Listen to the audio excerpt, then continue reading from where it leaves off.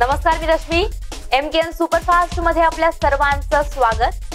देश विदेश, मनोरंजन आणि क्रीडा विश्वातल्या बातम्यांचा आढावा घेऊया सुपरफास्ट. पंतप्रधान मोदी यांच्या विरोधात उभे राहिलेले बडतर्फ जवान तेज बहादूर यांची उमेदवारीच रद्द करण्यात आली आहे. यामुळे सपा बसपाच्या गोटातही खळबळ उडाली आहे. मोदींच्या विरोधात उभ्या असलेले बहादूर यांना निवडणूक अधिकाऱ्यांनी लष्कराकडून प्रमाणपत्र देण्याची नोटीस बजावली होती. यावर तेज बहादूर यांनी दोन्ही नोटिसांना उत्तरे दिली. मात्र उमेदवारी दाखल केल्यापासून विरोधकांना घाबरलेल्या पंतप्रधान मोदी यांनी अडचणी निर्माण केल्याचा आरोप तेज बहादूर यांनी केलाय. इस्रोने आपल्या महत्वाकांक्षी मिशन बद्दल घोषणा केली आहे. चंद्रयान 2 मोहिमेचा मुहूर्त ठरला आहे. 9 जुलै ते 16 जुलै दरम्यान मोहीम सुरू होईल. चंद्रयान 2 हे 9 ते 16 जुलै दरम्यान अवकाशात घेतले. इस्रोच्या अधिकृत ट्विटर हँडलर वरून याबाबत माहिती देण्यात आली आहे. 6 सप्टेंबरला चंद्रावर चंद्रयान 2 मधील लँडर उतरणार आहे. चंद्रयान 2 चे रोवर हे चंद्राच्या दक्षिण ध्रुवावर उतरणार आहे. रोवर प्रज्ञान हे लँडर विक्रमाच्या आतमध्ये ठेवण्यात येईल.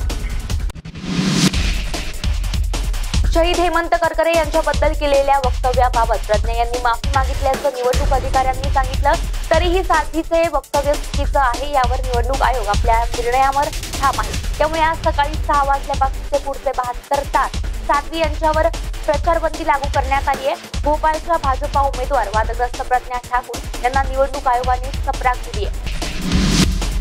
शरद पवार यांनी नक्षलवादी हल्ल्याचा निषेध करत मुख्यमंत्र्यांनी राजीनामा देण्याची मागणी केली आहे. नक्षलवाद्यांच्या कारवाया या नित्याच्याच झाल्या असून त्याचा कायदा आणि सुव्यवस्थेवर परिणाम झाल्याचं पवारांनी सांगितलं. काँग्रेसला पंतप्रधान नरेंद्र मोदींच्या हत्येची स्वप्न पडू लागली आहेत असं मोदी यांनी म्हटलंय. मोदी पुढे म्हणाले की सारे देशवासीय आमच्या पाठीशी आहेत याचा विसर काँग्रेसला पडलाय. मध्य प्रदेशच्या इटारसी येथे झालेल्या जाहीर सभेला संबोधित करताना पंतप्रधानांनी हे भाषण केलं. फनी हे चक्रीवादळ झपाट्याने ओडिसाच्या दिशेने पुढे सरकत असून शुक्रवारी ते ओडिसातील पुरीच्या किनाऱ्यावर धडकणार आहे. सध्याच्या घडीला हे वादळ पुरीपासून अवघ्या 500 किलोमीटरच्या अंतरावर आहे. फनीमुळे या परिसरात ताशी 200 किलोमीटर वेगाने वारे वाहणार आहे. जोरदार पर्जन्याचा अंदाजही हवामान खात्याकडून वर्तवण्यात आलाय. आंध्र प्रदेश आणि पश्चिम बंगाल परिसरात अतिवृष्टीचा इशारा देण्यात आलाय.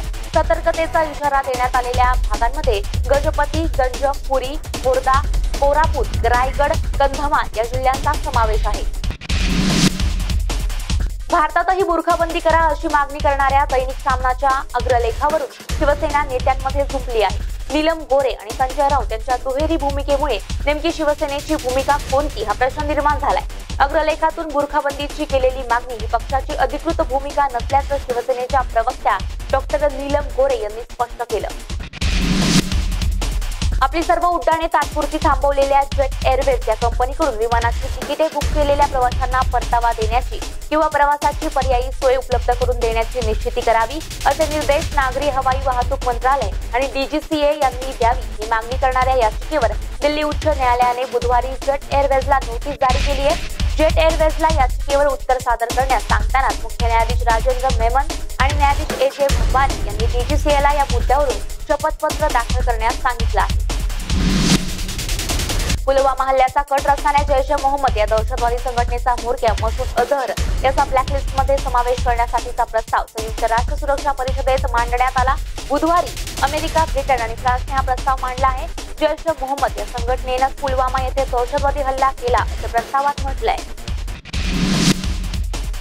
मोदी सरकार विरुद्ध वादग्रस्त विधान केल्याबद्दल काँग्रेस अध्यक्ष राहुल गांधी यांना निवडणूक आयोगाकडून पुन्हा एकदा नोटीस पाठवण्यात आली आहे. राहुल गांधींनी केंद्रातील मोदी सरकारने आदिवासींना गोळ्या घालण्याचा कायदा केला असल्याचं विधान केलं होतं. याविषयी भाजपने केलेल्या तक्रारीनंतर गांधींना नोटीस पाठवण्यात आली आहे.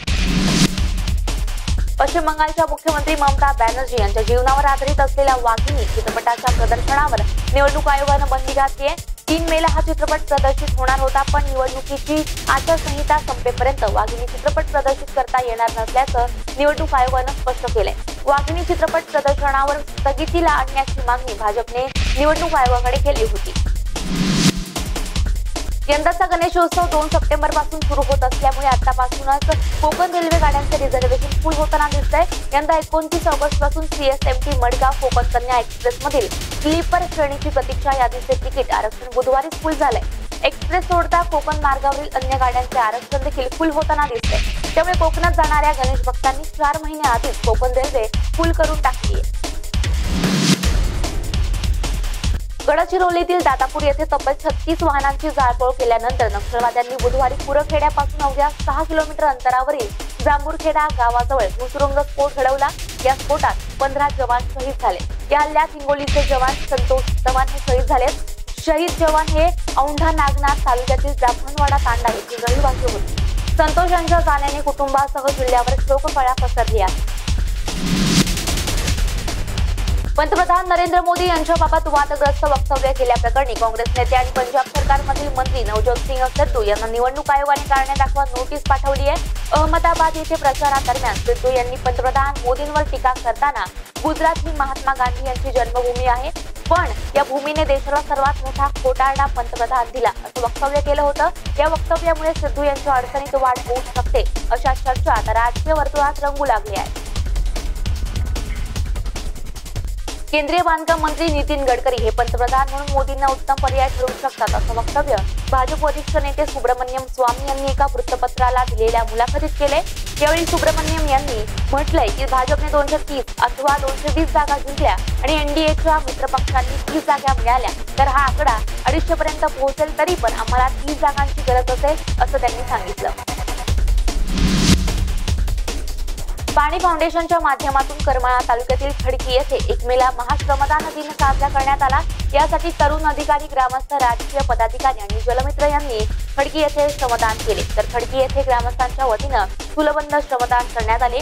महाराष्ट्र केसरी बालरफी शेख यांचे हे गाव असून यांनी देखील त्यावेळी श्रमदान केलं आहे।